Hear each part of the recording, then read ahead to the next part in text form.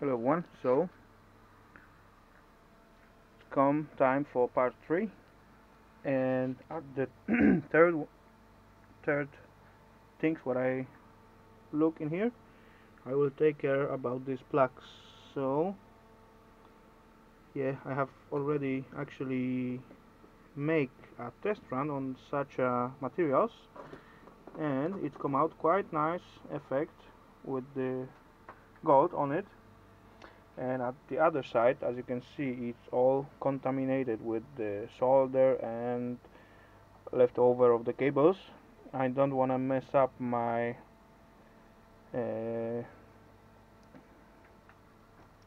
process later on, so I decide to cut away all those dirty stuff from it, and later on I end up with only nice gold plated pins, and those ends I will process separately, because yeah, it will involve a little bit more of work because of those extra tin and copper.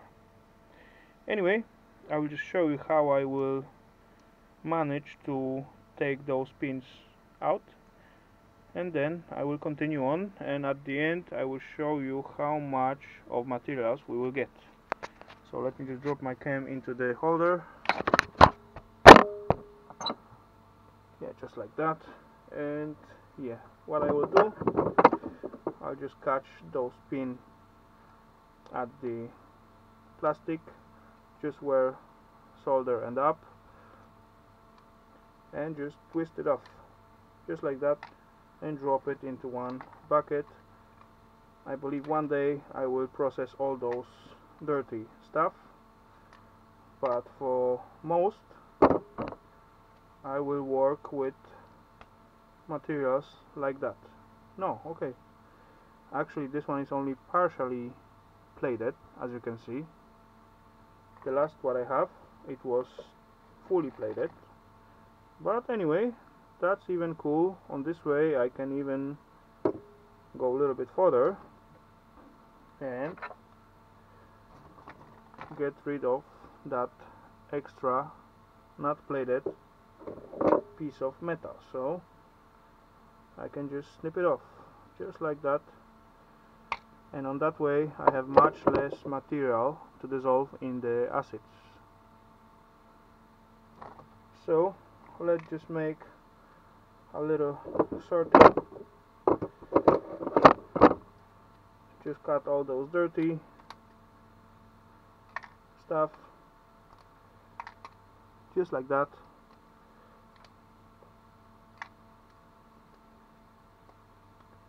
or twist it off, break it off, whatever, and then later on I will just pull it from the other side, and here comes out another procedure to cut it, yeah, later on, to get cleanest material to work as possible.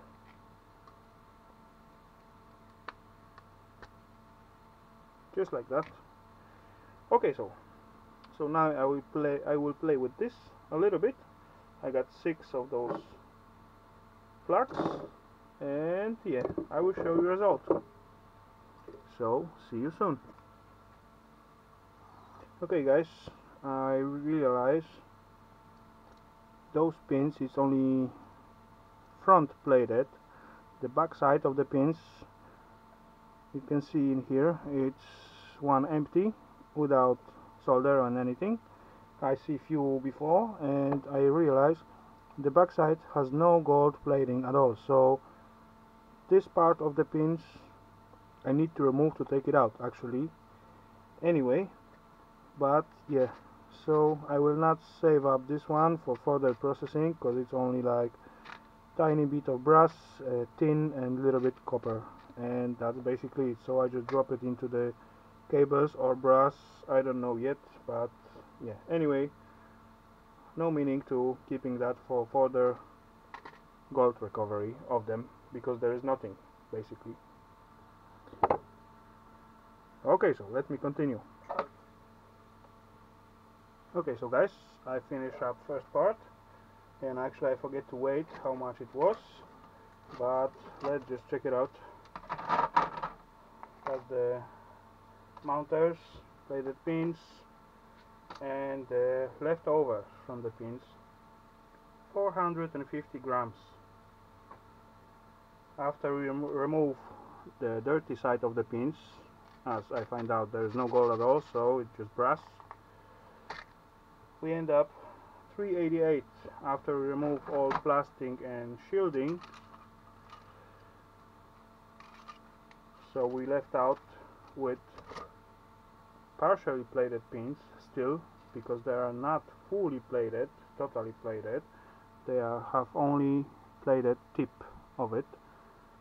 So I want to remove as much as base metals as I can before I begin to process it for gold recovery. Anyway, now we at 70 grams mark. Let's just try to remove all those base metals, and then we see how much we will be left out with.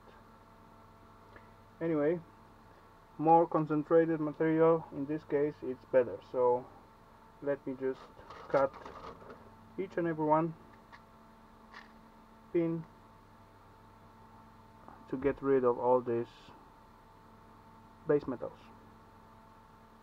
So we were at 70 grams. Let's see what we'll have after I cut this away. Okay guys, finished up. So that's my materials. In here we was at 70 grams at the end of taking it out from the plugs and cleaning it, and it does take time because it took me like, yeah, let's say like over 3 hours of playing with. I wasn't in the rush anyway, I just playing with it by listening in the background some music and everything. Anyway, what we end up, actually what we begin with, it was those 6 connectors, yeah, 6, and this is not an easy thing because I have to handle each and every pins what we have in here at least 4 times. So first of all I have to cut the wiring away of it. Second of all, I have to remove the back part, what was just this, just sticking out from the plugs. Later on I have to pull those pins through this hole, and at the end I have to grab each and every one pin and just cut those pieces of those pins. So now I end up with the clear material for further processing. Yeah, so let's just look what do we have in here. Standing on the 0, the box is on the scale. Self box 10 grams is teared down, so let's just drop it in here and then look how much materials we have for the processing. Yeah, some of them fall out, but anyway, no big deal. Let's just put it back in. So we end up with 46 grams gold plated materials ready to process just from those 6 plugs what was on the behind of those devices. Anyway, let's close this down and just hang it somewhere here so it will not be lost. Those things will go to the shred.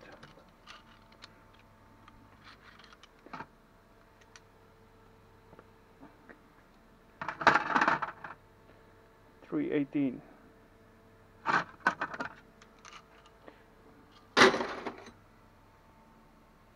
Those things goes either to my brass or brass or cables or contacts or plugs. I'm not sure yet, but probably I will just drop it to the brass. 62 grams. And this is actually clear brass. That was those part of the pins what I cut away. 26 grams. Cool. So another part of this device get sorted out. Actually, this one is ready for further processing, and yeah, I hope will be good. Anyway, let's get rid of this one.